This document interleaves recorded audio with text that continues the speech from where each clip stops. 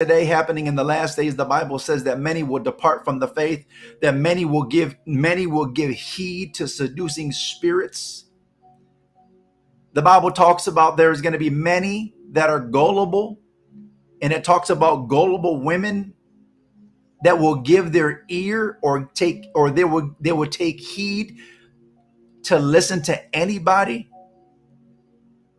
But yet they say they have the gift of discernment. You don't have the gift of discernment if you don't know the word. I don't care how spiritual you think you are.